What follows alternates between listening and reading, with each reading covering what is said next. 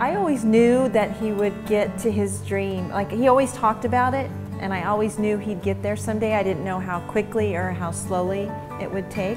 He always wanted to be a basketball player. Whenever you asked him what he wanted to do, that's all he knew to do, and that's all he wanted to do. A lob to Collins! And the freshman with the big jam. You knew he was good. Did you know he was going to be the NBA good? You never know. You really just want your kid to be happy and successful. Good hands, Zach. Good hands. Keep it up. Fans, we invite you to stick around after the game because Zach Collins and the Portland Trail Blazers, he will be signing autographs at the autographs page presented by Panini. It's coming up. Here comes the reverse. Good D, good D. Good defense, Zach. Good defense, big boy. We always have this saying that on the court, he's probably got my personality, that angry and wants to go at you.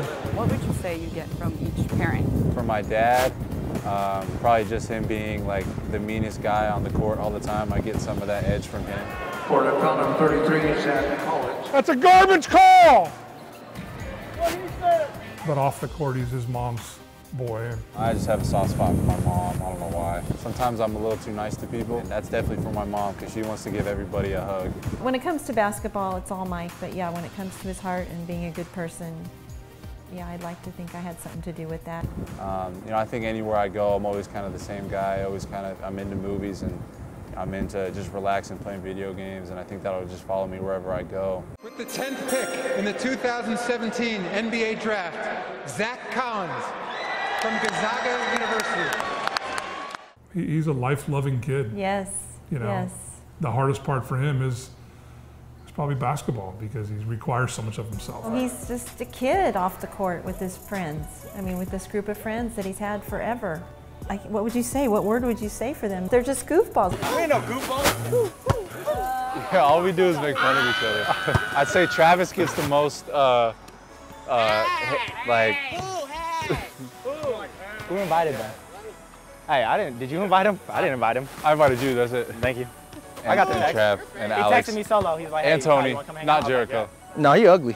He's always been ugly. Back in middle school? He's always been ugly. Jericho, hey, Jericho, I can't see your torso. Where are you at? I can't see it. Are we playing pig? Yeah, you start that. Watch me get this bucket. Best for last. Travis. Hey, we got 13. Oh, Jesus. It's kind of how it's been going lately, you know? Best for last. Who started? Has he changed at all during like the draft process, or still the same Zach? He's still the same. He got some facial hair now. trying to grow facial Is that hair. like because he wants to be older? This might have taken like 3 years to grow. Hey, y'all, look at this.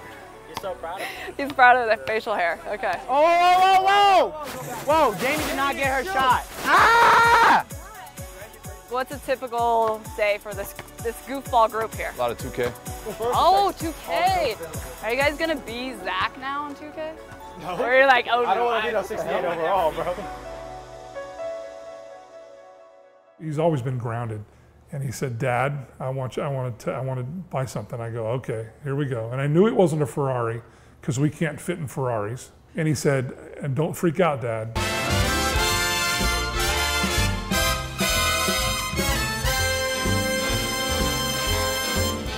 I think I'm gonna buy an iPad. For me, that was the most money I had ever spent at one time. And it was kind of funny because when you go buy iPads now, like, for some reason your bank doesn't let it like go through because it's too much amount of money. So I was in the Apple store for like 3 hours trying to get this damn iPad. So that was his big purchase, and I tried to convince him to go to the iPad Pro, and he wouldn't because it was too much money. So we got the next size down. If you ask like anybody, whenever I spend money, I'm just kind of like, it just kind of irks me a little bit. I don't know why. I get nervous when I spend money. If you were to finish this sentence and say, You're first. Zach. Oh my gosh. So Zach gets his what from you, Heather? Is his own worst enemy comes to mind. Probably pretty fair. Yeah. Probably his tenacity. One word. Oh It's a yeah, I big forgot word. about that. Not often you I'll get to let use you the pass, word Heather. You're good. tenacity in a sentence, so that's pretty good. How would you overall kind of analyze your opener? My performance? Yeah. Terrible. Terrible. Why do you say terrible? I just didn't play well. I was being soft, but you know, I'll like I said, I'll bounce back. I want to go back to you being so hard on yourself. Yeah, I mean, I don't know. Growing up, I've always kind of critiqued myself in everything, not just basketball. And you know, it's gotten a lot better. You know, when I was a kid, I used to make a couple mistakes and start crying on the court, and you know, just being so angry at myself that I couldn't even play. So I've come a long way. I think it's a part of me. I'm probably not going to change, but my dad always reminds me it's okay to give myself a break sometimes. He's such a perfectionist because he spends so much time in the gym that he believes that every shot should go. He believes these things, and he's 19. And 19 is a tough road. You are playing with men. And it's hard for him because he doesn't think in terms of 19. He thinks in terms of, I want to be good and 260 pounds now. And it doesn't happen that way. Sooner or later, you'll be as big and as strong as some of these guys. And you'll get to a point where you're as big as strong as them, and they won't have the skills that you have. So it'll turn. It will. It just takes a while, and it's a tough road in the beginning. But that's what drives him.